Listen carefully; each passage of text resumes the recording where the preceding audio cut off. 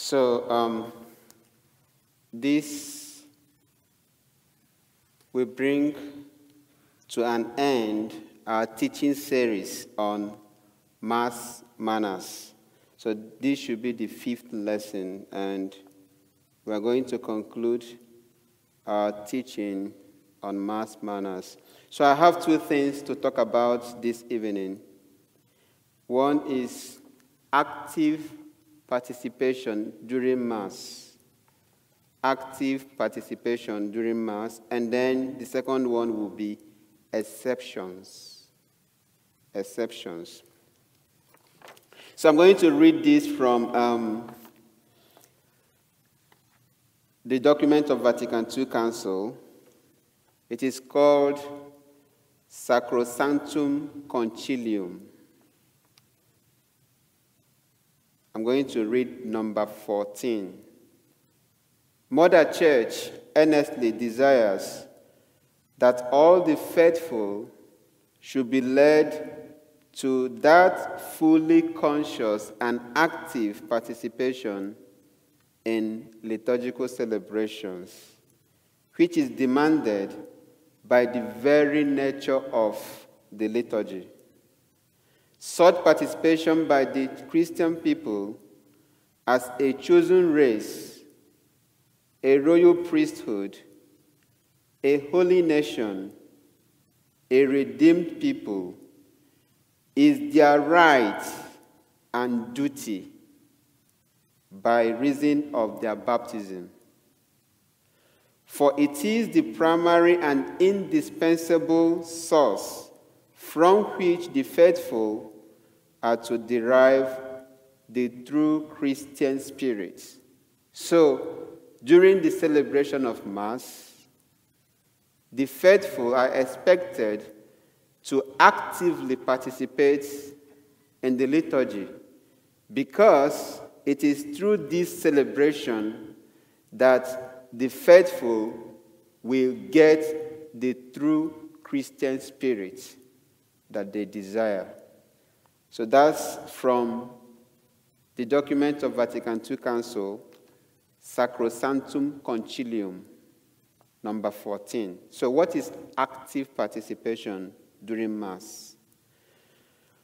So it means that we have to be present, body and soul. As I said in one of the series, I said that it is possible that we can be here, bodily present, and our mind will be somewhere else.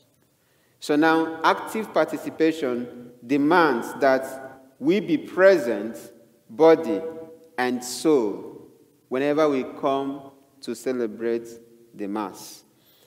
And when you go back to this citation, you understand that it is not the Mass of the priest. It is the Mass of the people of God. So the priest is not there as somebody that the people are watching. He is not there as a performer. He is there as Christ's representative, but he is also there as part of the body of Christ. So he is not there to be watched or to be clapped for or just like a cinema. So we are all called to active participation. So body and soul present. And what does that mean? It means that we have to sing, we have to respond, we have to follow the gestures and the postures. And also, we have to observe the sacred silence. It is very important. So, that time for silence is also a time for active participation. So, that we are silent doesn't mean that we are not doing anything. Those 4 sacred silence, we have to be doing something at those points. So it's not that we are silent and then we just enter into a trance and probably we doze off. No. There are things that we should be doing at those times of sacred silence. So we have to sing, we have to respond, we have to follow the gestures and the postures, including the sacred silence. And there are some parts of the Mass that the people of God, including the priest, should say at once, should begin at once. I will just give an example. When the priest introduces the Lord's Prayer at the Savior's command and formed by divine teaching, we dare to say, Our Father. So that first part doesn't belong to the priest. It belongs to everybody. So it's not going to be the priest saying, Our Father, and then others will join who art in heaven. No, it is our Father, and it is as my Father as he is your Father. So it's the Father of all of us. We're expected to start that Our Father in unison, just to mention but one of them. So as I said, it's not the Mass of the priest. It is the Mass of all of us, because we are the people of God. So I will stop there about active participation during Mass. So let me go to exceptions. There are some exceptions. So it's not like the church is so rigid about making rules or making standards. There are exceptions. So I will mention about 3 of them. So the first exception I have is exception for Mass. So the church made it possible that if you have a valid reason why you cannot come to be physically present during Mass, you are excused. So what is valid reason? That would be a good question. What is this valid reason why somebody will not come for Mass? It is not camping, like you are going for camping. That's not a valid reason. It is not a pleasure trip. It is not a valid reason. So you are still bound by conscience and by church's law that you have to attend Mass. So camping is not a reason. Pleasure trip is not a reason. Holidays is not a reason. So, and then what is that reason? So the church says that if you are sick, so if you are ill, that you cannot come for Mass, it doesn't count as a sin. So you just know that it is not a sin. So one of the valid reasons will be if you are sick. So if you are ill, probably you have COVID, God forbid, and you can't make it for Mass, you are completely excused. So you don't even need to confess that as a sin. Another one is if you are taking care of the sick. Let's assume that you have a very sick person in your home and you are taking care of this person. That counts. It counts as a valid reason why you may not be able to attend Mass physically. Another reason would be if you have infants, like you just put to bed and then you have to take care of this baby and you cannot come for Mass. It is also counted as a valid reason why you can't come for Mass. So it is not something like pleasure. You are going for camping, then you can't come for Mass. That is not a reason for you not being present for Mass. So that's one exception. Then the second exception I have here is Eucharistic fast. So this Eucharistic fast also, it is connected to the first exception.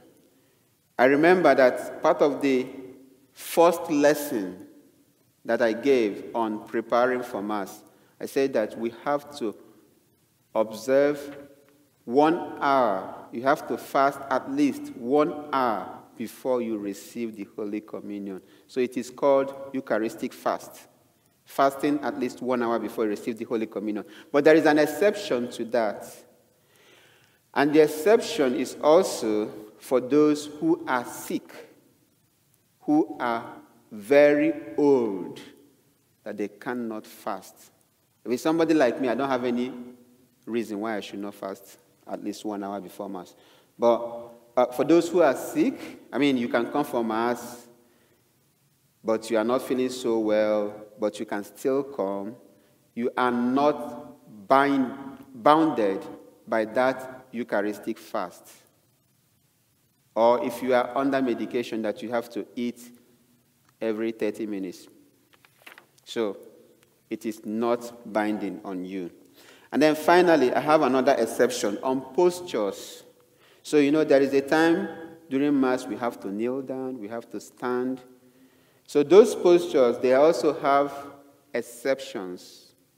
If you cannot, by virtue of your physical problem, you cannot kneel down, it doesn't count as a problem. But if you can and you do not, it means that you are not actively participating during Mass. So the church is not so rigid about these rules, but the church wants to bring a kind of order and sanctity and sanity during the celebration of the Holy Mass. So I was told that I should give these Mass manners during the weekend Masses. I'm still thinking about that. I will think about that. So this is the end of this lesson on Mass manners. And we pray God to give us the grace to have that good manners whenever we come into this church. Remember, it started by preparation. So when we step into this church, we have stepped into a holy space. We have stepped into the house of God. We have come into the presence of God.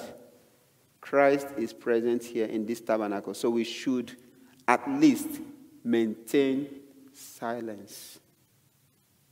If you don't want to pray, there are those who want to pray. May God continue to bless us, increase our faith in Him, and give us the grace of a good celebration of the Eucharist.